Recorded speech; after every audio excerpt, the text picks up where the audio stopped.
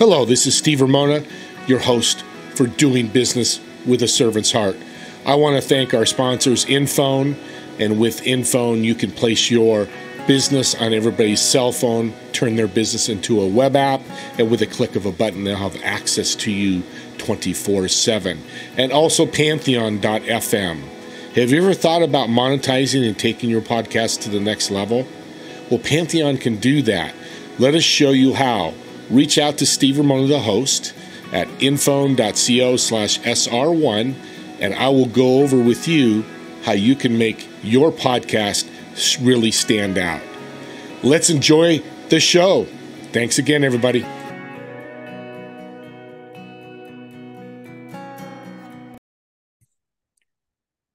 Welcome, everyone, to Doing Business with a Servant's Heart podcast. This is your host, Steve Ramona. And I'm going to say I truly have a friend on my show today.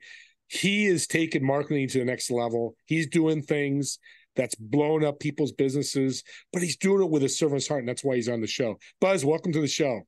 Thanks for having me, Steve. I want to talk about the book right away because I've read it. I love it. I'm going to read it again. The Rule of 26. There it is. Booyah. If you're watching on, or if you're viewing it, I'm holding up the Rule of 26. Now, this is for service-based businesses, 3 steps to doubling website revenue. And you read it. It's got really simple steps to do that. And I know a lot of people, my network's big. I don't know anybody's ever told me, and there are probably people out there that market with your website. Well, let's talk about that because I was blown away by that. So what was if you had to pick out one thing that stuck out the most out of the book, and those who haven't read it, it's a short book. I do not mince words. But what's the one thing that stuck out for you that you think you'll be able to immediately use to impact your business? How much traffic I can get with my website. I was blown away. Oh yeah. I didn't know how little you need to actually make a difference, right? Yes. I'm like, people spend, I know guys that charge $20,000 for a website. They're not getting this traffic that you're sharing. No. And the thing is that people talk about getting like 10,000 viewers on or visitors on their website in a month. And I'm like, yeah, if you're a solopreneur, what are you going to do with 10,000 visitors? Because if you think about it, that means you have 2,000 people reaching out to you in a month. You don't even have the bandwidth to even talk to all of them. So why would you want 10,000 people coming? And then out of those 2,000, how many of them are actually viable leads, right? Are they qualified leads? And so many people are like, well, I don't care. I'll sift through all of them. Yeah, but you're losing money every time you talk to a lead that will never be a buyer. Well, how do I know unless I talk to them? It depends on how you attract them. And then we talk about that in the book as well. It's like, you need to attract people. You need to attract the right people, not just people, the right people. Well, and that's the thing about traffic, and I should expand on that. Not just numbers of I got 100,000 people a month looking at my website. It's the qualified traffic, right, from your website. Exactly. Like because media. So if it hurts your conversion rate when you're putting poor traffic onto your website, it hurts your search engine optimization because people are bouncing off your website, and so Google doesn't think you have a good website because it's not useful to enough people who are visiting there, right? So throwing traffic at your website to see what sticks is actually hurting you in multiple facets of your business because you only have so many hours in a month to talk to people, right? And you and I always joke, just like, I'll give anybody 45 minutes, right? I say that in jest because it's not that I'll talk to anybody for 45 minutes, but I will talk to the right people, any right person for 45 minutes, right? Right. Oh yeah. Like if I don't think that there's value there, I'm not going to waste their time and my time. It's not just my time I'm worried about. I'm worried about their time. Because if they're not ready to talk to me, then they're wasting their time. And that's valuable time to them because that's the only asset they have, right? Because I'm in marketing. Like marketing takes money. If you don't have money, you shouldn't be talking to me. You should read my book and try to work out all of the kinks to get some money. And then when it gets to a point where you're trying to buy your time back, then you hire a marketer like me. But right now, books are cheap and time's cheap for somebody who has more time than money, right? Yeah. And I even say that in the book. Like if you have more money than time, then don't worry about reading my book. Just hire somebody like me to get it done for you. Because you're not going to waste your time learning the things we teach in the book. right? But that's why I wrote the book. It was during the COVID, right? And I said, I can't help all these people because one, they can't afford me, and two, I don't have the bandwidth to help as many people who needed help during COVID. So I said, all right, I'm gonna write a book and I'm gonna help people do it for free. Well, technically free. It's $15. Yeah. For $15, everybody's getting ROI. Everybody's getting. Yeah. If you don't get ROI out of the $15 to buy the book, then you're doing something wrong. And you really need to get a marketer in. Yeah. And businesses, especially the small, medium sized, they're trying to cut costs and stuff. How important is marketing for those businesses? No, it's the last thing you need to cut. And that's the problem, is that people get scared and they think, well, then that's where I got to cut because it's a luxury. Marketing is a luxury. It's like, no, marketing is a necessity. Because they're like, you have to have two things to make a business run: people or product, right? Your service or product. You have to be able to deliver. Okay.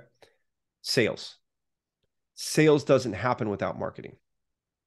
Period. In a story. Okay. And so, yes, a lot of us bootstrap and we give away freely our time, right? But they forget how much time it took to get them from point A to point B, maybe in their second phase, right? When they start getting into the growth phase. And it's like, well, okay, we'll just keep doing what we've been doing. Now, I'll tell you from personal experience, I spent 13 years doing that. And it grew a multi-million-dollar company broke, trying to just put more effort in. And that's another thing that the Rule of 26 does, is it leverages time and effort, right? Because we did.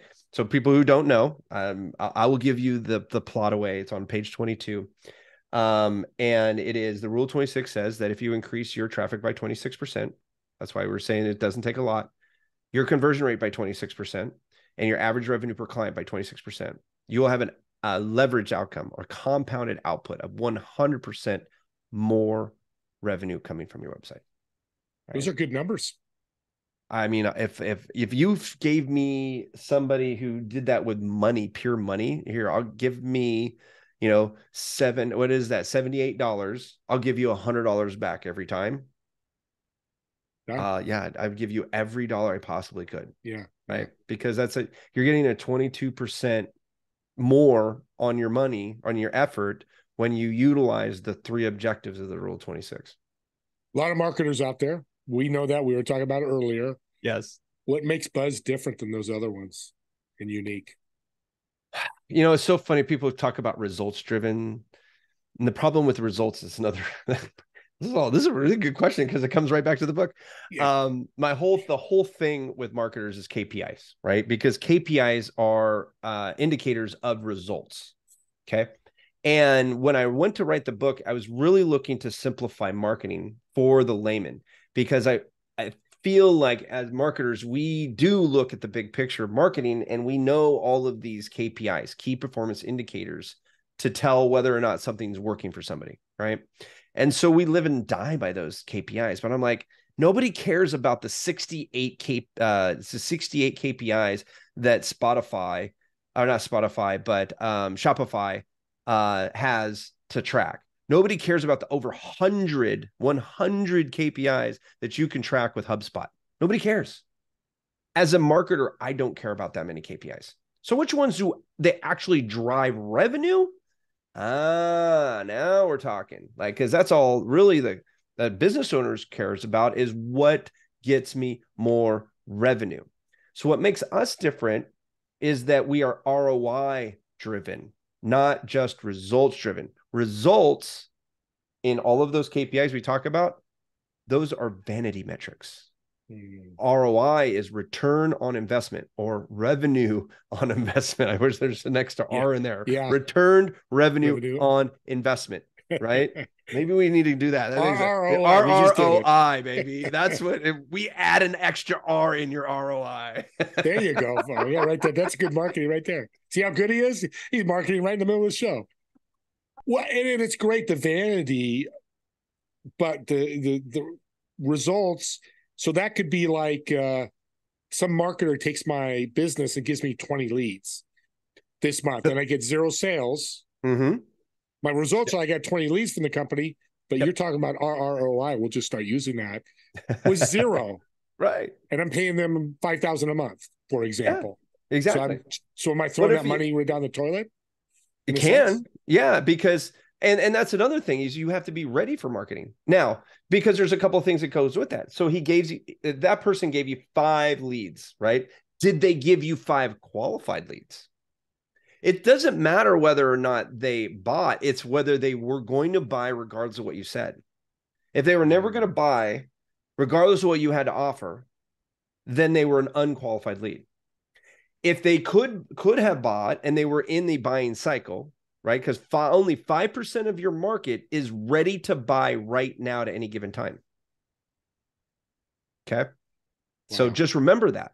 Okay. So when you take a look at those 5 leads and you go, well, you know what? Only one of them was really ready to buy. Okay, great. So did you close that? No. If I gave you 5 more of them, would you close one? Yes. Okay. It was a qualified lead. It was okay. Your marketing is okay.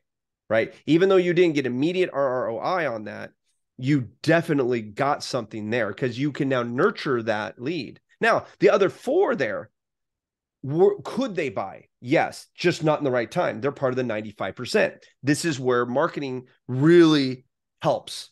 Then you take all 5 of these people who didn't buy from you, and now you have to put them into a nurture sequence and continue to remarket to them so that when they are in the 5% window, they're ready to buy, they're going to buy you because you're the one that stuck with them through that 95% desert period of them not being ready to buy. That's so well said. I've never heard it spoken that way. Listeners, this is really good nuggets. I should be paying him for this. I mean, seriously, I've talked to a lot of marketers. Send your donations to the GoFundMe account is the GoFundMe. But that is so simple. It's not that difficult. I mean, it's simple math. What makes it complex are people, right? There's 2 reasons why it becomes complex. One, marketers make money making things complex. Because if it was and there's a difference between simple and easy.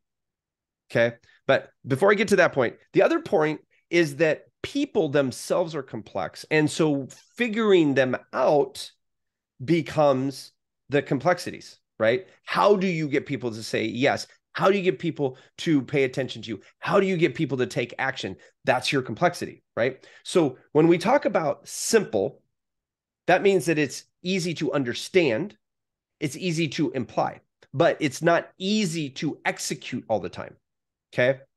Business is a simple thing. I have a product or service that other people want, they buy it, I make money. It's that simple. Yeah. But we all know how hard business is because it's not easy. So simple does not equal easy. Very well said. Gosh, nuggets coming out of everywhere here today. I'm glad we did this show. So when we take marketing, no matter what it is, and we just said people need to have it, and you said, hey, here's a book, read my book.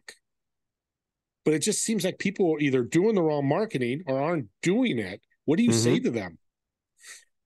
There's doing it poorly, okay, and there's doing it wrong. Okay. So you can do all the right things poorly and get 0 out of it. And you can do all the wrong things really well and still get 0 out of it. You got to do the right things well to get your ROI. So when somebody says, well, I did social media marketing. I posted every day, blah, blah, blah. It's like, okay, yeah, you worked really hard, probably doing it the wrong way. I know I did for many, many years. The hardest people to market are? Marketers. Marketers. We're the hardest people to market. Dude, I am the cobbler with the kids with no shoes, man. They're all walking around barefoot, right? I can make other people millions of dollars. I have for the last 17 years, tens upon tens of millions of dollars through the marketing that I've created. I've actually marketed for over 1,200 companies. Okay. And I have built multi-million-dollar companies for myself. Okay. But the actual marketing of my companies, not the branding, not the messaging, the actual marketing. Okay. Because there's a big difference there. The actual marketing of that and how much money actually came from that compared to all the other things that I did as far as branding and networking and sales and all the other stuff right there, fractional. Now, on the flip side, my clients come to me and I'm able to take the marketing and outpace what they've done with word of mouth, referrals, JVs, and ... Okay. Because marketers are the marketing firms are the hardest companies to market for, because there's so many darn numbers of us. There's so many of us. Yeah. And it's so hard to go, well, what kind of marketer are you? We're an integrated marketing firm. And people are like, well, what the heck is that? Well, if I told you what a social media marketing firm was, would you know what that is? Probably not. You probably have an idea of what it is, but there are dozens of versions of social media marketers, right? Because there's so many ways to do social media and everybody has a different way of doing it, right? But if you're a dentist, what does a dentist do? Works on your teeth. Yeah. It's pretty easy. So we know what you're selling. It's a lot easier to market that than it is this nebulous thing we call marketing, right? Yeah. Yeah. That's so I have one of the hardest jobs in marketing myself. So that's one of the things that I'm doing as a business owner, is giving myself more and more time to be my own marketer, being on shows like this to advocate for my company by sharing the knowledge for free. I'm a giver. That's a servant leader, is what actually I come from, is a servant leader mentality, right? Which we're already a service-based business, which is a servant business. How do you lead one of those? Have a servant leader, right? I serve my clients, right? We are a client-centric company with employee-centric. We're an employee-centric company with client-centric employees, right? We're this egg, okay? I'm just a shell.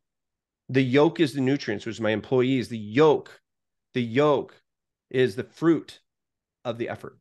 Yeah. Well, that's well said, because it's doing business with the servant's heart. Mm-hmm. And you just talking about free, and people are so afraid to do that. You're doing that here. Somebody could probably build their marketing from this show today. And they could point themselves in the right direction, for sure. Exactly. At least get started. And you humbly, with no thought at all, are giving out this information. What do you talk about free, giving away value as marketing?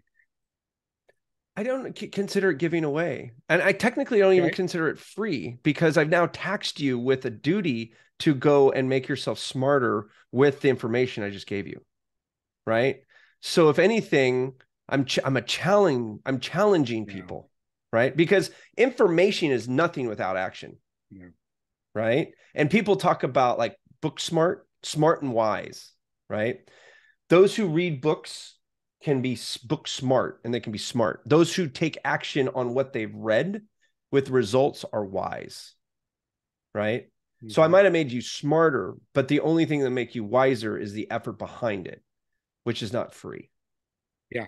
No, and I love that. That is so well said, because you're right. Action is time and effort, which is a currency in a sense. It's not free. Time is the ultimate currency, right? Yeah. Yeah. And it's the commodity that as business owners we give away frivolously, right? And the reason that I go on shows like this and give and offer up the information that I'm giving you through wisdom, it's through my wisdom that I'm able to even give it, right? So I've already paid that time, right? But the problem is that time is a commodity that cannot be replaced. It is the only commodity that cannot be replaced. Once you've spent it, it's gone. It'll never be back. Yeah. So we have to spend our time wisely. And unfortunately, it takes a lot of wisdom to realize that and to exercise it. Because there's a lot of people understand how critical time is, and they still waste it. I'm moving around here because you get me. I'm fired up right now. I've known you, but I've learned so much. And we're running out of time here. Let's do a shout out so people can find you. How can they get a hold of you? It's super easy. Just go to buzzworthy.biz. And that's my company. There's a link for the book down at the bottom of the homepage. If you want to just look at the book, go to ruleof26.com. And if you Google Michael Buzinski, you're not going to miss me. I've been around a minute and I've been staying busy. You can't forget that face either. And I can say that because we're friends now. And I'm going to do something as well because I'm fired up. Marketing is such nebulous. It's such a great word. There's so many ways you can go. So, audience, the first 5 people that reach out to Buzz, mention this podcast or my name, $20 Amazon gift card. I will send you, Buzz will send me your contact info, and I'll email you, get your email address and your name, and I'm going to send you a $20 Amazon gift card. Again, that's a way of same thing as you giving free information, wisdom that you're going to have to do currency of action. The same thing here. You've got to do currency of action to reach out. And unfortunately, in podcasts, people are like, he sounds great, but I take the butt out of the equation. Just reach out to them because you're getting paid. Hey, you can't go wrong with that. And then if we talk, if you do reach out and we get on the horn, and I do offer a complimentary discovery call. It's not a sales call. It is a discovery call. Literally half the time I tell people not to use me, and I give them somebody or something to use instead, because I'm not here to take people's money. I'm only here to make people money. And so, but after that phone call, I'll get that information as well. And we'll get you a free copy of the Rule of 26, and I'll sign it myself. Well, look at that. That's a true servant. Well, now we have $25 on the line. Yeah. And then get the book. Oh, no, I'm sorry. We have $35 on yeah, line. So we have $40. There's $40. $40 sitting there. And we're more than happy to do that because we're here to help people. Yeah. And they can find the book on Amazon. I think that's where I got it. Amazon, or you can go to ruleof26.com and just click the Amazon link right there at the top of the page. What could good marketing do for a company? Make or break. Right? Really? Marketing, the lack of good marketing will break it. The presence of great marketing will make it. You will not see a company out there that has truly profitably made it without good marketing. That's 100%. It is the one thing. It can be the one thing holding it. 9 times out of 10, I find it is the one thing that is holding them back. They've done marketing so many ways wrong, right? And people will say, well, there's the sales and there's this and that. Yes, there are 6 pieces to every business. I promise you this. Okay. This will be the last nugget for you. Okay. I call it the honeycomb paradigm. Okay. And there's 6 pillars to a profitable business: mindset, money, people, process, marketing, and sales. Okay.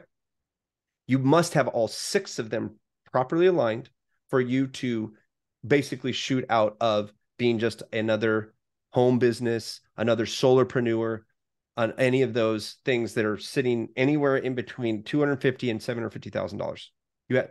Once you start getting close, the closer and the closer you get to $1 million, the more and more all 6 of them count. You can rely on one, right? There's a lot of people out there that they use their money smarts, and they frugally are able to raise their build their business, right? Other people use straight mindset and strength and brute force, right? There's other people who use their processes to make that money, right? But at some point, you have to start relying on all of those 6 pillars to really grow a business that you own, not a business you work for.